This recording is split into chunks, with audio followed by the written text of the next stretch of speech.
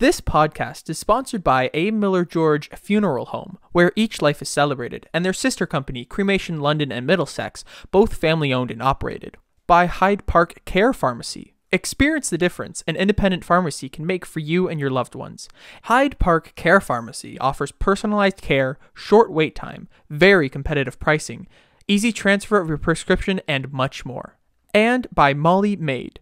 During these times of COVID-19, it has never been more important to keep your family safe. With the Healthy Home Cleaning System, Molly Maid London is here to help. Make your home a healthy haven. Call Molly Maid London today.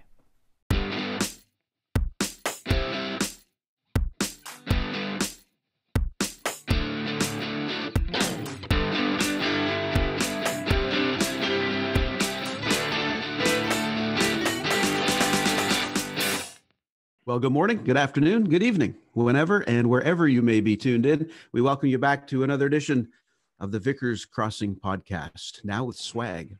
The Vicars Crossing, the Vicars Crossing is a virtual space where faith intersects with the public square. Welcome back, everybody. I'm Rob Henderson, and I'm the priest at Holy Trinity St. Stephen's Anglican Church here in London. Great spot. Incredible spot. Kevin George, sorry, I got so wrapped up in that I forgot who I was. Kevin George from St. Aidan's Anglican Church in northwest of London, and Vicar 2 of the Vicars Crossing. Oh, Ian's on mute. And Ian's mute. Here, let's try this again. My name is Ian, and I believe I was called delinquent producer of this podcast. He is the delinquent producer. A lot of things are going wrong today. If you've been listening on any of the listening platforms to Drew Hart and wondering why we wouldn't put a YouTube video of him up, it's not entirely my fault. It's the delinquent producer. It's entirely my fault, and I'm so sorry about that. Coming soon to a YouTube channel near you. All right. Good. Well, we're glad we're all back together again. We've been really looking forward to gathering today as we record this. This is actually an amazing big day moment right now as we record this on the 7th of November on a Saturday. We've just heard an hour ago that Joe Biden was called as the new president of the United States, won the election, because we've been waiting all week for that. And today, in the midst of that, we're bringing in a wonderful guest, and I'm sure we'll have a little bit to say about that. Nadia Bolz-Weber is here on the Vicars Crossing, and we've been so looking forward to meeting her and bringing her in to have a chat. Wonderful author and speaker and preacher and Lutheran pastor and theologian, and just can't wait. So we're really excited about that. I hear that Ian's mom is like Ian's mom really likes Nadia. Yeah. Oh, yeah? Yeah. Oh, yeah. She's fangirling out that we're interviewing her. So that's what I heard. Yeah. We'll get into that. Maybe we can surprise Mom or something. Who knows? Let's see what happens. We'll see. All right. Thanks again to our sponsors, and hello to all of our sponsors who help us out so much here at the Vicars Crossing, to A. Miller George Funeral Home, where each life is celebrated, and their sister company, Cremation London and Middlesex, both family-owned and operated. Hello, Dave. Who have I got? Oh, I know who I got. I've got Hyde Park Care Pharmacy, Carol Basada. Great spot, locally owned, locally operated, locally loved. I have this diabetic monitor thing I use to tap my arm and all that. And it quit on me yesterday. It just quit. So I went into the Hyde Park Care Pharmacy. And I said, and it was late Friday, right? So, I mean, you're not getting into the doctor to get, because they have to prescribe to get the thing covered under insurance, all that. So I went in, I said, look, here's the thing. My thing quit. That's okay. Here's a new one. We'll get a hold of the doctor on Monday and get it submitted. But don't worry about it. Just take it now and go. That's the kind of care you get at Hyde Park Care Pharmacy. So check it out. Awesome. And last but certainly not least, we have Molly Maid. Make your home a healthy haven. Call Molly Maid London today. And we want to say thank you to Trisha Lister for that one. Amen, Trisha. Amen. All right, great. Well, thank you to all our sponsors. And before we bring Nadia into the Zoom room to chat today on the Vicars Crossing, we're going to take care of our usual weekly silliness. Are you ready, guys? Oh, I'm so ready for silliness. So ready. It's time for a little sickness. Or suds. So we changed the format a bit, as you know, the last couple of shows. So today I'm going to, again, give you the name of a sickness today. something, and you guys, I'll give you multiple choice. You guys got to guess what it is. Okay. Okay, I'm ready. So I think this one's too easy though. Because I feel bad for you. I've stumped you, I think, 2 times in a row. I see. And I didn't want to put Taking too much pity on pressure on us. you guys. Okay, all So right. No, taking yeah, pity. well, All right. Okay. So today, we did phobias before, so I got one more phobia. I had a couple. Hey, I got the phobia right, didn't I? The one about the phone, right? Didn't I get that one right? Yeah. Did you get that one right? I got that one. You Right. did. Yeah. Okay. I thought I stumped We're you on not that all one. that bad. Yeah, remember because it was what was it? No mo phone. No more phone. Yeah, that was it. All right, this is going to be an easy one today, okay? But it does have something to do with kind of the times that we're in. So the phobia today is cryophobia. Cryophobia. Cryophobia, I should say. Cryophobia. So is cryophobia the fear of mourning or loss, not AM mourning, but mourning is in like feeling grief. bad, right? Grief, yeah. Is it that? Is it the fear of losing? Or is it the fear of winter?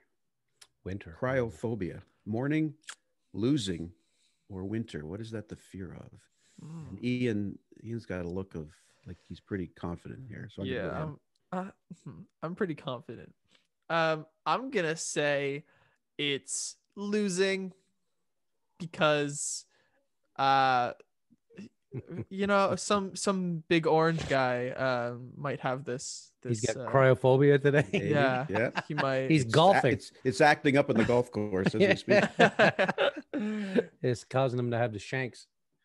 Okay, so Ian says it's the fear of losing things. I don't think. I think it's like the same origin as the word crypt, which is a place where you bury people. So I feel like it's a fear of mourning, of grieving, and that kind of loss.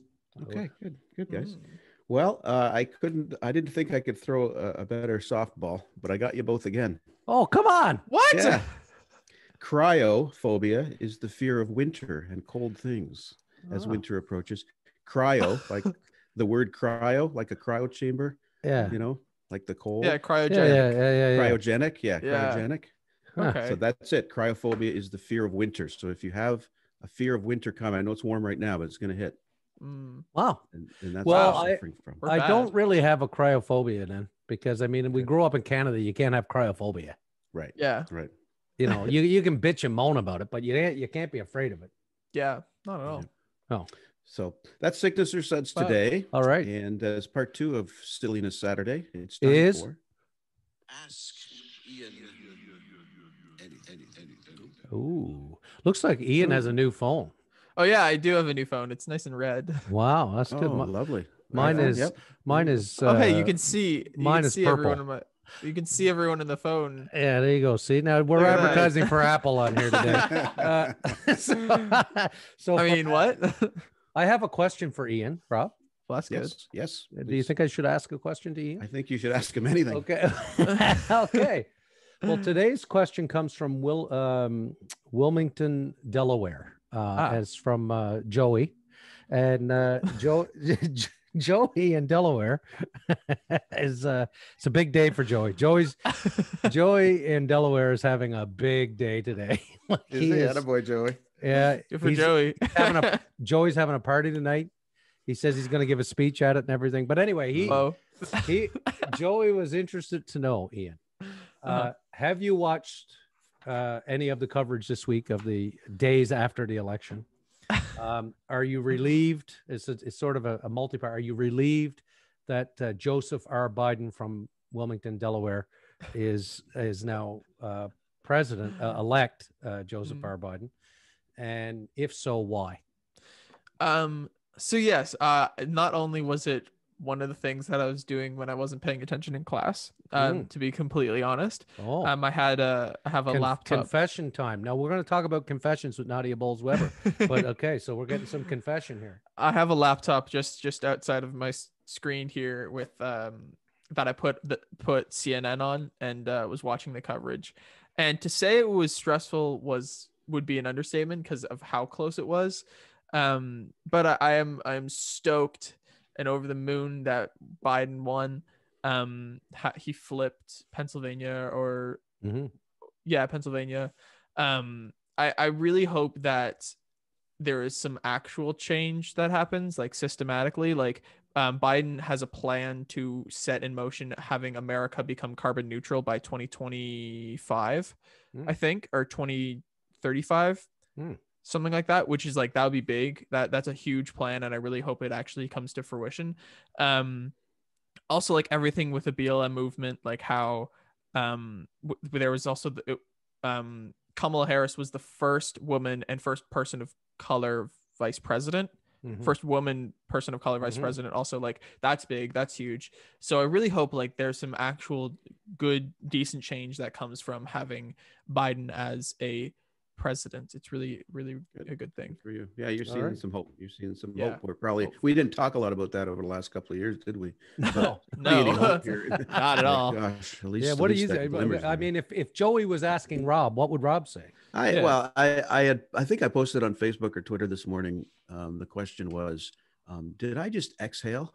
Oh yes, yes, that was breath that came out. That was, and that's my lungs. I feel like I've been holding my breath for the last week. I mean, the first night I went to bed late Tuesday night and woke up in the middle of the night and grabbed my phone and was, in a daze going, anything happened, and it's hard not to think about it, right? Yeah, it's hard not to feel invested of it. But yeah, I'm happy about it, obviously, but at the same time I temper that with knowing that the losing party is still pushing the rhetoric that he's doing, which could cause some dangerous things to happen over the next little while. And so my thoughts and prayers are still with the folks there. And I know it's to be celebrated, but there's some caution there too. We got to get through this next couple of months. Yeah. But overall, thrilled about the result. Yeah. What about you, Kevin? Well, anybody who follows me on Twitter knows just how much I love Donald Trump. And so yeah, I mean, I'm relieved that it's happened, just because honestly, I'm sick and tired of like trying to drink a drink through a fire hose like every day. I'm just tired of the daily, it's nonstop. It's not once a day, even. It's several times a day. There's some insanity out of the White House, and it permeates. I mean, basically, it's become all of CNN and MSNBC for the last 4 years. In fact, I don't know what they're going to do with their programming now come January, but because that's all they've done. And so there's that. But the other thing that I guess the fact that it's done, and he's won by a decent margin in terms of the popular vote, but it saddens me that 70 million Americans after 4 years of Donald Trump could vote for that. I gotta say, that's a bit mind-boggling. Yeah. There's a lot of work to be done in America, that's for sure. Yeah, but rest assured, Joey, in Wilmington, Delaware, we're glad you listened to the Vicars Crossing. And if you ever move to Washington, send you a mug. We'll send you. If you ever move to Washington, Joey, pick us up there too. We got a lot of listeners in Baltimore, as it turns out. So Joey, you just keep in touch with us. We'll send you a mug. You can send us one from your workplace, and we're glad that you're tuning in. That's right. All right. Nadia is about to join us here, so we want to make room for her. So we'll bring her into the Vicars Crossing, and we'll probably have more to say about today and some other things with Nadia Bolz-Weber. Lovely. Come on in. And here she is, Nadia Bolz-Weber, joining us on the Vicars Crossing in the Zoom room. Welcome, Nadia. We're so glad you could be with us today. Oh, thanks. What a day. What a day. I said of all days. Yeah. Yeah, we just mentioned in our opening that as we were preparing to record today, that just an hour ago or so, that Joe Biden, the call was made. Joe Biden's won the presidency. So quite a day for us to be chatting together, but thank you for being here. Yeah, my pleasure. All right, well, let me do a little bit of a formal introduction, but I'm using words that are on your webpage, so they better be correct, okay? So no promises. No promises. Well, I like the quote that's on there of yours. It says, "God, please help me not be an asshole," is about as common prayer as I pray in my life. I like that. That's my kind of prayer. But it says, Nadia Bolz-Weber is an ordained Lutheran pastor, founder of House for All Sinners and Saints in Denver, Colorado, the creator and host of The Confessional, and author of 3 New York Times bestsellers, memoirs, Pastrix, The Cranky Beautiful Faith of a Sinner and Saint, Accidental Saints, Finding God in All the Wrong People, and her most recent book, Shameless, A Sexual Reformation. She writes and speaks about personal failings, recovery, grace, faith, and really whatever the hell else she wants to talk about. She always sits in the corner with other weirdos. I like that. because I'm a weirdo myself. So thanks for coming and sitting in this corner with these weirdos. We appreciate you being here. Yeah. So thanks for being here. We wanted to just sort of start with what is, I mean, obviously we need to sort of just acknowledge where we are today. It's November 7th, a few days past the election date, but finally it's been called that the president-elect now is Joe Biden and Vice President-elect Kamala Harris. So yeah, you've had a little bit going on over there. It's probably been a bit of a week. Last Sunday, you posted in your blog series, your prayers, if sorrow could be tasted, the bitterness would overcome me. Open my mouth to the sweetness I need, words of kindness, deep, unhurried kisses, and absolutely as much Ben and Jerry's as I deem necessary. Help me remember that you are on the other side of Tuesday, no matter what. Amen. So here we are. We're on the other side of Tuesday, Nadia. We're a few days past it. It's been a long week. We just heard the call. How are you doing? Tell our listeners how you're feeling in the midst of this. Oh my gosh. I feel like I forgot what hope feels like, and now I'm experiencing it for the first time in a long time. I mean, it does feel like, not to overstate it, but the vanquishing of the powers and principalities of this present darkness. You know? Yeah. I mean, there's a spiritual aspect to the problems that this country experiences. And so I'm just overwhelmed. I'm so grateful to Black Americans, to Black women who put so much work into this, who have refused to accept the disenfranchisement that the white establishment always seeks to instill in their communities. Mm-hmm. Incredible. So our country is, the best of our country is what the best of our country is because of who they are. Mm-hmm. So I'm just so grateful. Good. Just thinking about that, one of the people that really stands out to me is Stacey Abrams. And I don't know if you can say something about her, but I mean, I think like I saw something, I think it was AOC this morning tweeted this thing about the Lincoln Project, saying she hopes they can redirect some of the many millions of dollars they've raised to help people of color and people on the margins who have done the groundwork for this victory in places like Georgia. But Stacey Abrams, my gosh, can you say something about her? Yeah, the funny thing is, just a half hour ago, I was on a Zoom call with several of my friends, one of which name is Reverend Dr. Nichelle Guidry. And it's this group of women. We have matching tattoos. We've just been in each other's corners for years and really close. But she's the dean of the chapel at Spelman College. And Stacey Abrams is, and that is in Georgia. That's in Atlanta. It's the sister college to Morehouse. And and Stacey Abrams is an alum of Spelman. It's a Black women's college. And so Nichelle said that she feels like Stacey Abrams is an extraordinary example of what you can do with defeat. Because the gubernatorial race in Georgia was basically stolen from her through voter suppression. And she could have quit. She could have been like, I can't do this anymore. And instead she doubled down and she kept going, and she registered 800,000 voters in the state of Georgia. Wow. And I mean, it's extraordinary what she's accomplished. And it should make us all reflect, like, what do we do with failure? You know, what do we do with defeat, not failure? Right. And how do we respond to it? She's incredible. She's a hero. Yeah, it's amazing. And it's that grassroots groundwork, right? Like, it's not, we often get focused on the large macro sort of things, but what turned Georgia is that sort of hands-on work, you know? I mean, absolutely. Yeah.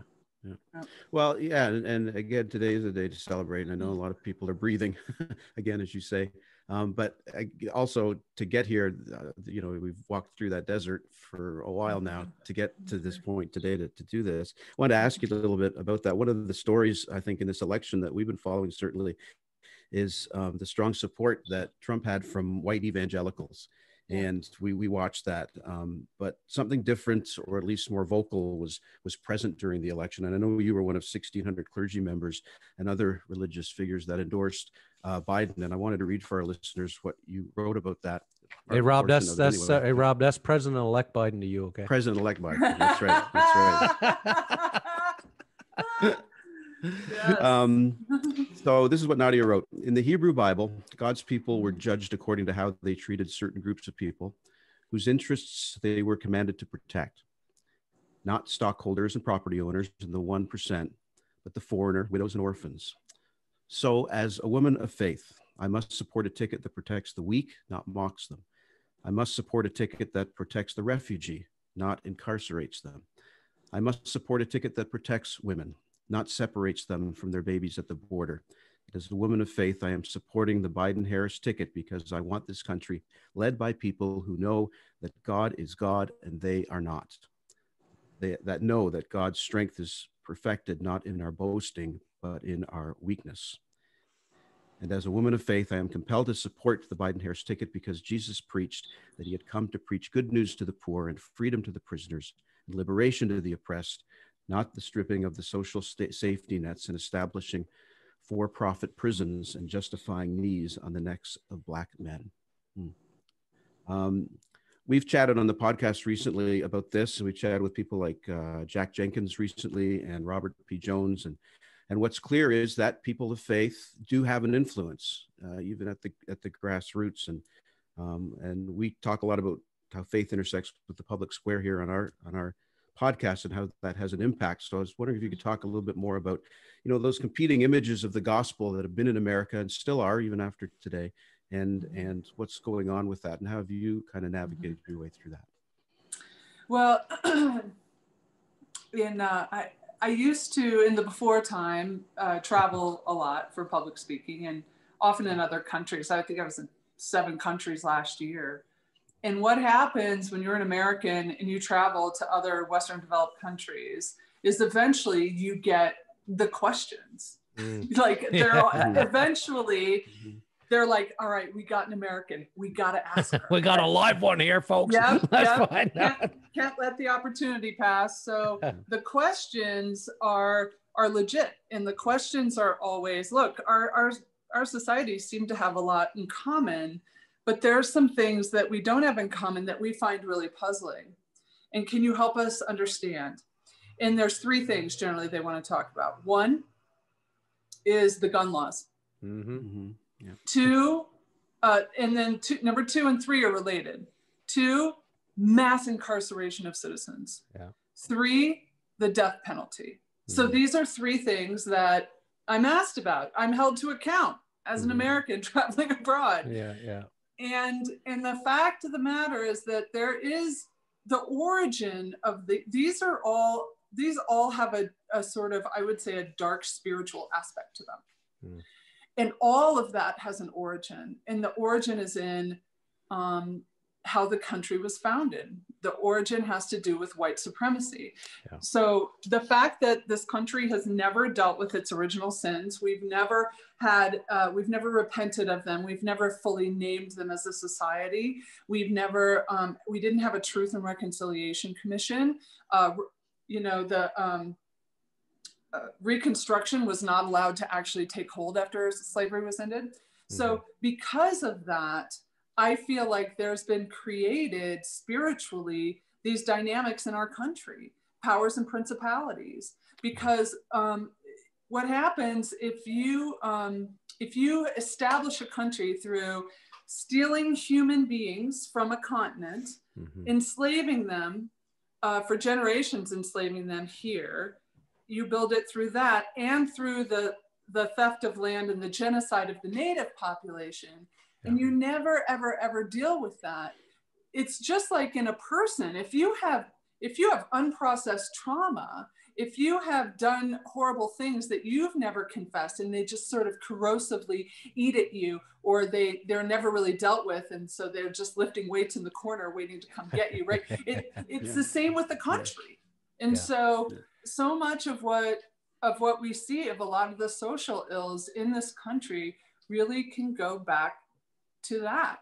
in my opinion. Because look, if you know on some level, like subconsciously, that you live in a castle that you got through some dishonest fucking means, right? That it is actually built on human bodies for you to live in a castle. And you kind of know that. Well, what are you going to want to do? You're going to be very afraid of anybody who looks like the kinds of people whose bodies that you are living on top of. Right. You're going to be very afraid of them subconsciously. And the best thing you can do is to always have a sidearm. You're going to need to protect yourself, and you're going to need to protect that castle you're living in from anybody who vaguely looks like the kind of people whose bodies were built on it. Right. And so it might not be conscious thought, but it's spiritually embedded in these systems in our country. So that's why we have those gun laws. And then what mass incarceration is very related. We need to be able to lock up as many of these people who look like the people we built this shit on. And when they are locked up, we need to reserve the right to kill them. Right. So God bless America. I just think that, thank God for voices like your own that are speaking a different narrative and at least acknowledging these things that are ingrained, that are, a part of us. And that's what, I think Robert P. Jones in White Too Long, the way he talks about it is a willful ignorance that, that we've sort of convinced ourselves that we're not something that we really are. Correct. And when you get to see it play out, like Rob and I were talking about, what was her name, Rob? Paula White, was it? Oh, Yeah. brother. White. That was, watching that go on with and whoever was walking behind her. We still figured that out. Some wandering Aramean behind her. I hear the sound of victory. I hear the sound of victory. What is that? And, I wrote about her. I wrote a book in 2008 called Salvation on the Small Screen. Yes. Yeah. 24 Hours of Christian Television. Not what we would call an important piece of work. I want to be clear to listeners. But I wrote 2 chapters about her. And in that book I said I think she might be the devil. Well, this is 12 years ago, you know? Yeah. And I also said she had so much toxin injected into her face that it could possibly taint the water supply of a small farm town. Like, not much. Wow, that's a lot of Botox. That's a lot of Botox. It takes a lot. Yeah. But the other thing I wanted to mention, in terms of America and how our sins are related to how we relate to religion, is that what you'll see is that there's a very similar approach to both scripture and the Constitution that the same group of people likes to take if you pay attention. White nationalists. So what's that? White nationalist, right? It becomes nationalist. Yeah. So the woman who was just wrongfully appointed to the Supreme Court here, Amy Coney Barrett, she is what we call a constitutional originalist. And so constitutional originalism is basically camouflage for self-preservation of wealthy white people. And what they do, instead of saying, we're going to interpret the law according to what will protect us and our wealth and our whiteness, they say, oh no, our interpretation of the law has nothing to do with us. It has to do with what the founders intended when they wrote the Constitution. It just so happens that that interpretation benefits the category of people we happen to be in. Exactly. That's totally a coincidence. Like, show me a Black female jurist who's a constitutional originalist. They don't exist. Okay. So same with scripture. When people have an approach to scripture where they're like, look, this interpretation of scripture, it's not us, it's God. Yeah. So, and it happens to benefit the category of people we are in. It happens to allow us to maintain dominance over another group of people. Completely a coincidence, because you need to understand, it's not us, it's God's will. Yeah. Says so right there. It's not me, right? It's right there in the red letters. The red letters say it all. Very similar approaches and similar ways of camouflaging things, you know? Yeah. Now, Nadia, I have a mother, as you may or may not know, and your books are found. Sorry. Like most of us, he was born. He was born at some point, way back in 2000 and something. Can I continue? You weren't grown in a pot. Okay, go on. All right, go ahead, Ian.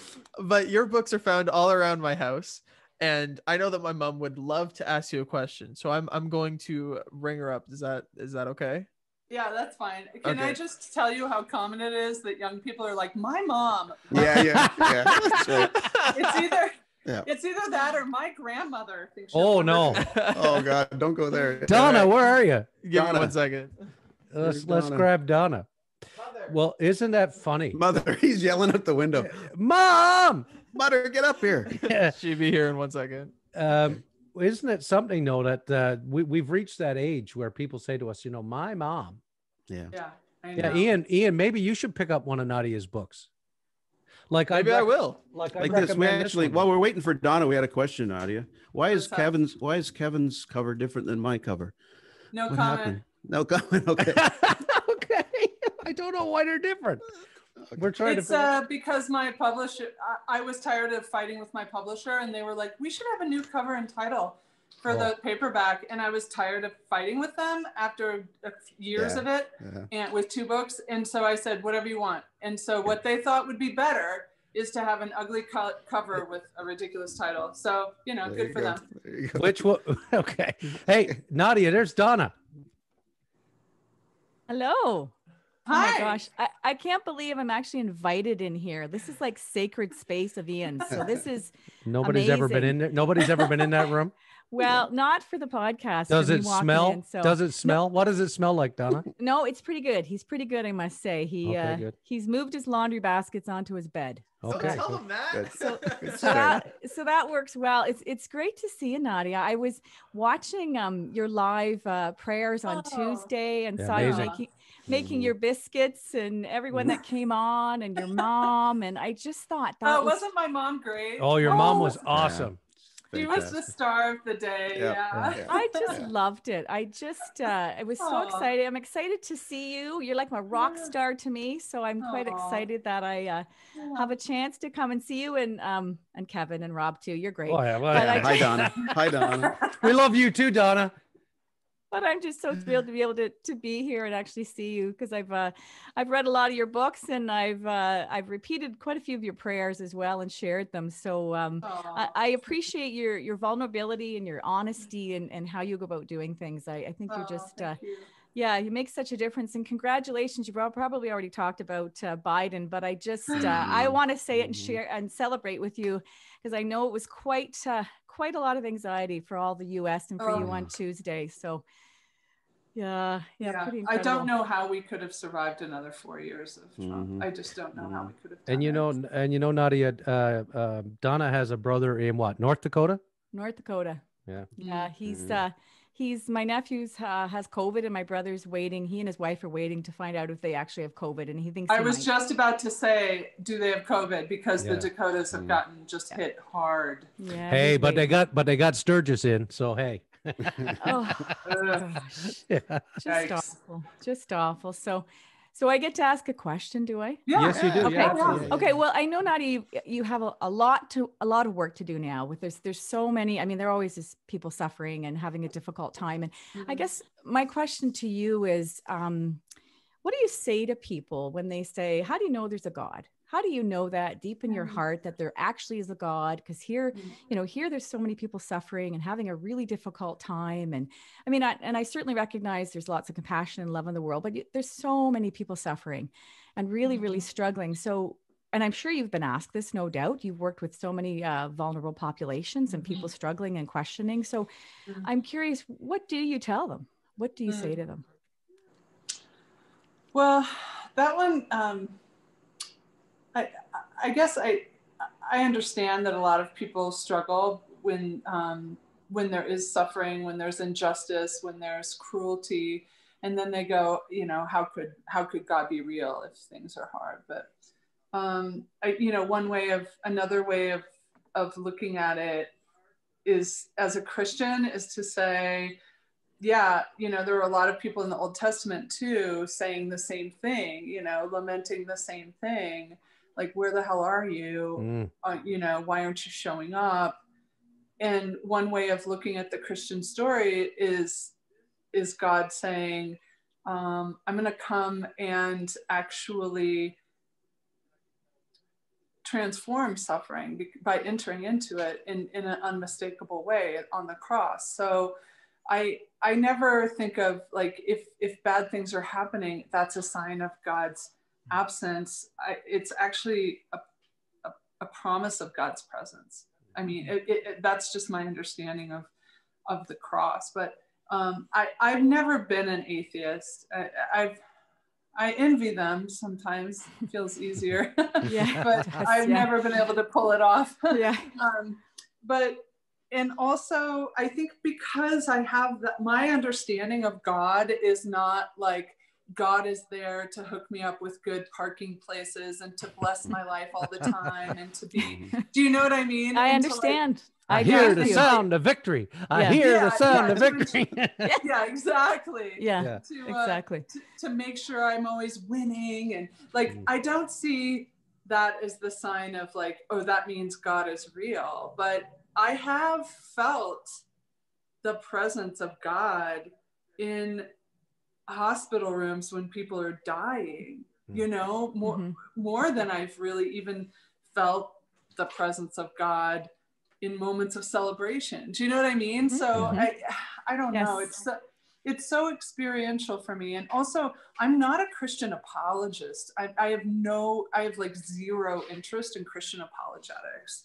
And so I never feel compelled to convince anybody of what I believe or that what I believe is right or true. Like, it's just a project I'm uninterested in.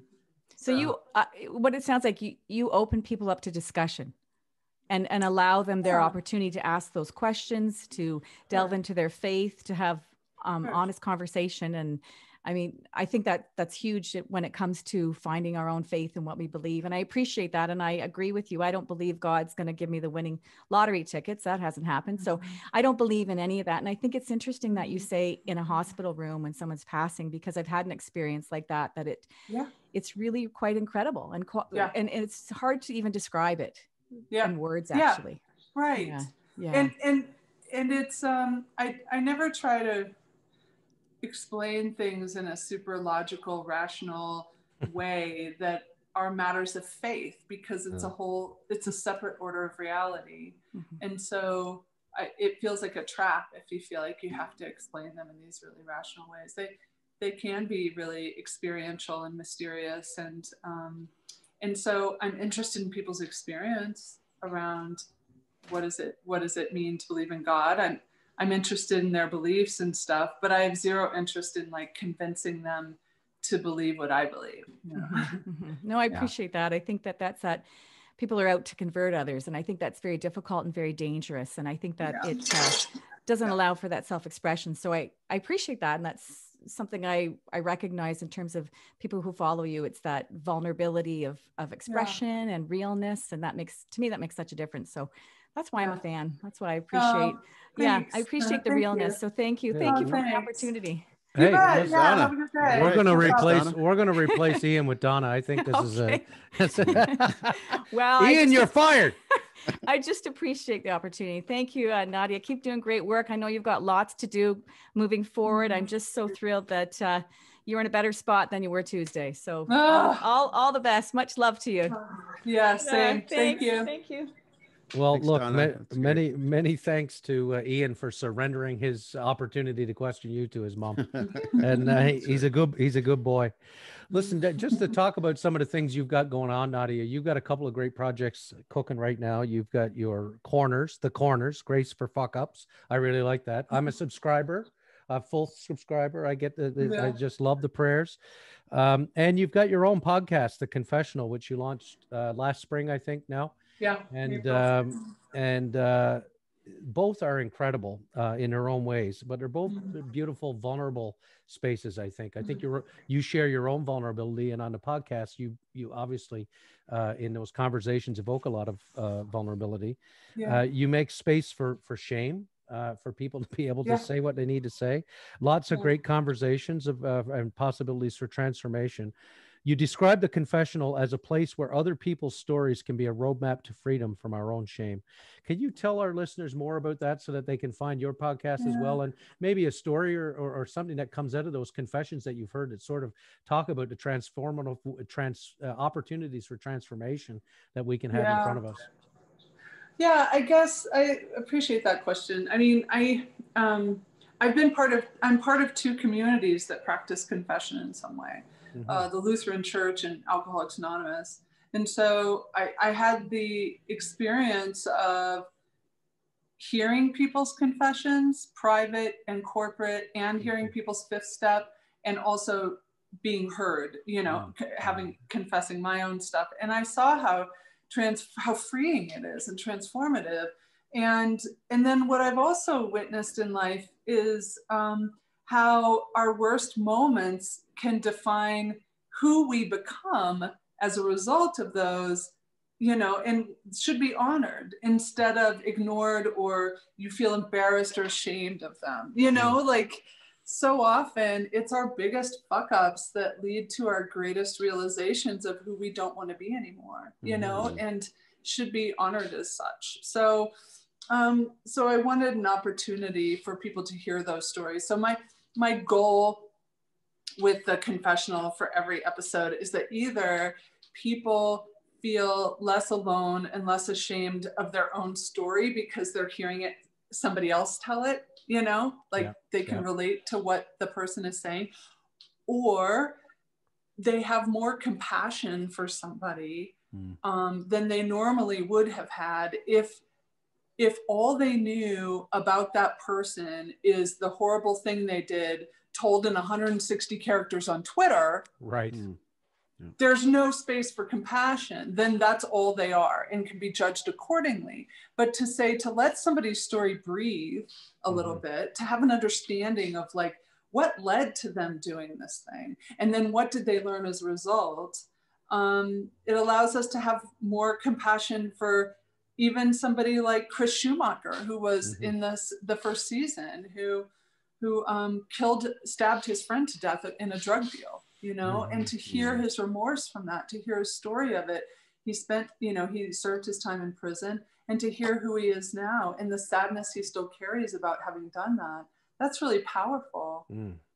So I'm just more and more interested in compassion, not, just to be clear, like not because I have an excess of it and I want to share because I have so much,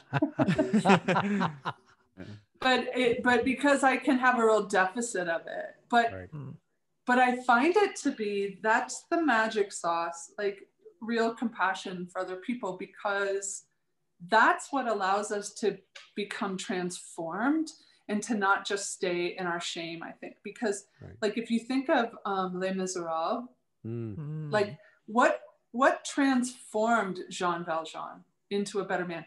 Was it the accusations of Javert, or was it the priest handing him the candlesticks and saying, I meant for you to have these too? That fucking broke the guy. Love The that. compassion. It wasn't the accusation, you know? So I'm just really interested in that and want to tell those stories, you know? There are enough opportunities to hear about people's accomplishments and their virtues and, you know, their teaching and all that. I wanted to carve out a really particular corner of the internet, you know? I know some of those stories propped up in the books you've written too, of the people that you've engaged with in your ministry and such. And well, before we wrap this up today, I wanted to make sure people had an opportunity to take a look at some of these if you haven't already, like Accidental Saints, which is one of Nadia's books. And I wanted to say that I read this about 7 years into my ministry. I was ordained as a second career, and struggling in that 6th or 7th year and wondering if I had made a horrible mistake because I just wasn't getting it. and I knew I wasn't, you know, and what this did for me, Nadia, was remind me to look in a different space, which is oftentimes not where I was looking, which is in people's stories and sometimes in their brokenness. And they don't teach you that in seminary, right? They teach you all the glitz and glamour and things that you're supposed to be doing in the process and all that. And it really helped. So I just wanted to say thank you, and I appreciate it. appreciate that. But the other book is, sorry, go ahead. You know, I just want to say, you know, I wish more pastors talked honestly about that feeling of like, I'm not getting it. You know, I mean, there were several times in the first 3 or 4 years of house when I was a church planter that I nearly quit. Like, I just thought I felt like such a failure, to be honest. And it wasn't working. It just wasn't working. And I was trying everything and it wasn't working. And I was exhausted. And so I guess, you know, what's weird. This is a weird thing to talk about, but you never know what's going to help you, you know, when you're in that point of almost giving up, like, you don't know what's going to help you be more Stacey Abrams. You know what I mean?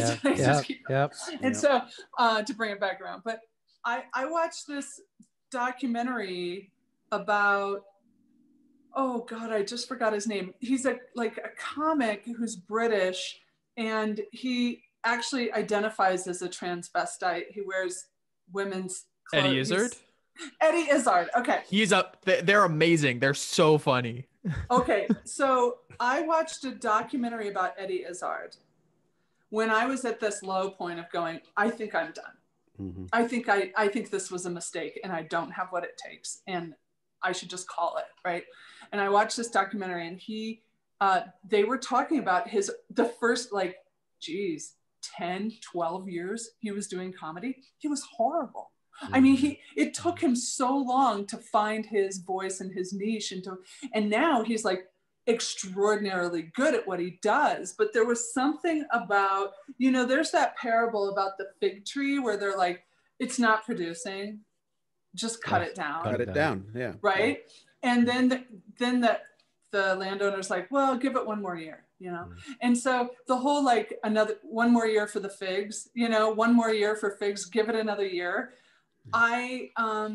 For me, watching that documentary about Eddie Izzard and knowing how good he was at what he did and how bad he was at it for the first 10 or 12 years, it really helped me. Like, I don't know why that was the thing that day that helped me not quit, but it totally was. So if my book helped you, not throw in the towel, just know I'm paying it forward from the person who made that Eddie Izzard documentary. No, that's great. That's good to hear that. And you're right. I wish Kevin and I have this conversation all the time. I wish when we got together as clergy, which we do often for things, that we would talk about how sometimes this really sucks.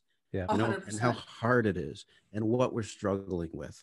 But there are times when we say, well, I don't want to stand up in front of all these people and say, a week ago, I was laying in bed in the middle of the night, writing my resignation letter to the bishop. I don't want to put myself out there. But can you imagine how transformative? I've always wanted to have a clergy conference where there's a panel that all they do is talk about the worst mistake they made. I love it. Some sort of nepotism in hiring, or you know, I know what I would talk about. I would talk about boundaries that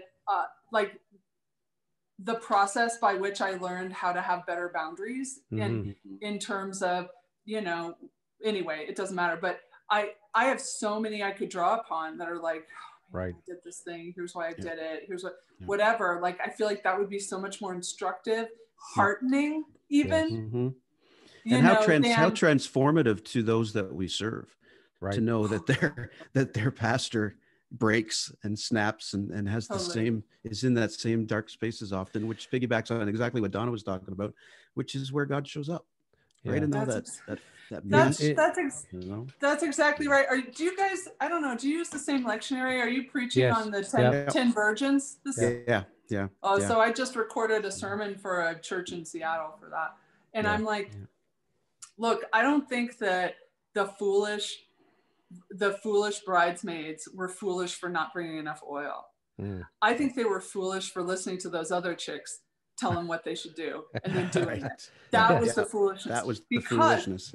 If at midnight someone said the groom is coming, he had a lamp. Right. How are you going to see he's coming if he didn't have one? Right. The foolishness is in thinking, I have to bring everything myself. I have to be totally prepared. I have to have everything it takes. I have to have enough oil. Instead of trusting that there's enough around you and the Lord's light is enough, you know, Right. and no wonder the groom didn't recognize them. Like, I don't know you, because I think God knows us when we come to God in our lack. Yes. In our failure, in our need. And yet we're convinced that we can only come to God in our successes and our victories and our strength. What the fuck is God going to do with that? Nothing. I love it. Yeah. I hear the sound of victory. I hear the sound of victory. Exactly. It's like, no, that's so true. It's just, and I'm with Rob. I mean, I don't know how often we've talked about this, but we get together as clergy, and it's almost seeing who can pee up the clapboard higher. You know, I mean, it's just craziness. It's, you know, well, you know, and how was Christmas? Well, my church was full. No shit, Batman. It was Christmas. Exactly. How are you doing? What's going on? You know, exactly. Talk about confessional. Like you said, if we could get to those places where we say, this is where I was broken this week. This is where I snapped. This is where I didn't know if I could get out of bed tomorrow. You know, right. Exactly. It's not as powerful anymore if you do that. It's not dominating you anymore if you do that. Right. Yeah. It's free. Yeah. It frees you. So Advent's coming up in a few weeks, and I know Nadia's going to be taking part. Nadia's going to be Kevin, here. Did you want to talk a little bit about that? Just to let people know here, well, certainly because we're on the World Wide Web, you can join us from anywhere, but the Deanery of London here in London, Ontario is hosting an event for Advent. And Nadia is our speaker. So it's a 2-night event. It's happening on November the 25th and December the 2nd. Is that right? I think. Anyway, it's the last Wednesday in November. We got a poster. Yeah, we have a poster. It's the last Wednesday in November and the first Wednesday in December.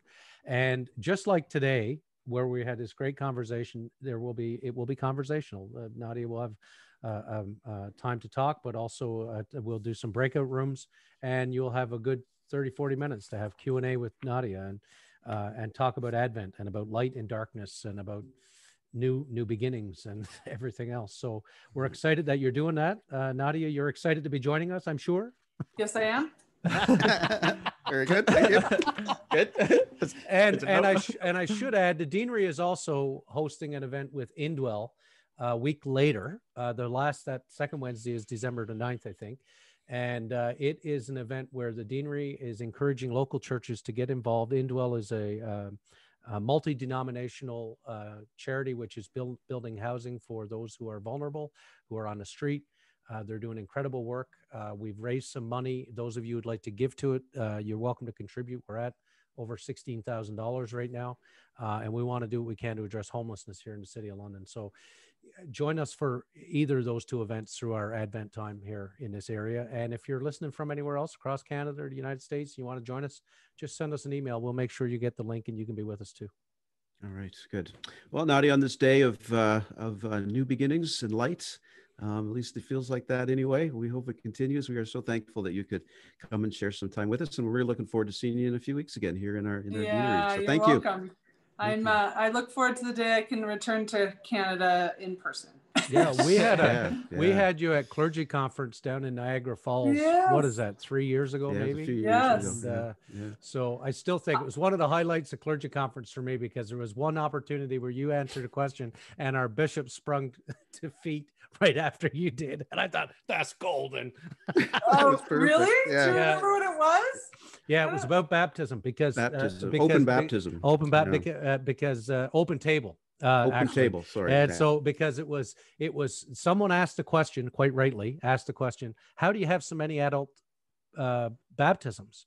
And you said, well, because at my church. Because you were at house then, And so they said, well, how is it you have so many? And you quite rightly said, well, because we include people entirely from the minute they arrive, and then once they've been welcomed to the table and they're involved in everything, and they feel a part of the community, they want to make that full commitment. And when you were finished, the bishop sprung to her feet to say, I hasten to remind you all that we do not have open communion and open. And I Kevin and I were remember that high-fiving now. in the back. And we were high-fiving him and saying, "Oh, look at her! She got the mission to her feet." We like I that. remember that because I guess it had been a conversation like that was really hot at that minute, and I had no idea, and there was this huge reaction. And Yeah, I'm like, whoa. Because there are a few of us who've been giving people communion whenever they come looking for it. I won't say who, but they could be near. But they could be nearby. Jesus would be so mad at you. I for know. that. I know. We have to protect Jesus from people, right? Jeez. Ridiculous. All right. I'll talk to you guys soon. All right, Thank Nadia, you for thanks being so with much. us. Thanks for Nadia. coming. Thank you so much. Bye. Bye. No problem. Bye. And we're so thankful for Nadia being here. And that was a great show, guys. What a day. What a day. Treat. Oh, it was What a amazing. treat. It's been a day, Donna, hasn't it? you know what a revelation today was? Donna's interviewing chops. Yeah. Donna's better than us. I think she needs to do her own podcast. I think she's better than think so. me. And yeah, Donna's got it going on. She's good. Ian's mom has got it going on. Oh, come on. So again, we're looking forward to having her back. And if you're wanting some more information on Nadia's speaking here at the Deanery during our event in Advent, I think we have a poster on our website, don't we? Or we do, yeah. And you can shoot us an email. Shoot us an email. We'll set you all up and you can get registered for that. Okay. So before we wrap up today on the Vicars Crossing, and thanks again to our sponsors, to A. Miller George Funeral Home, where each life is celebrated, and their sister company, Cremation London and Middlesex, both family owned and operated. And also to Hyde Park Care Pharmacy and Carol and the gang out there. Hyde Park Care Pharmacy is locally owned and locally operated.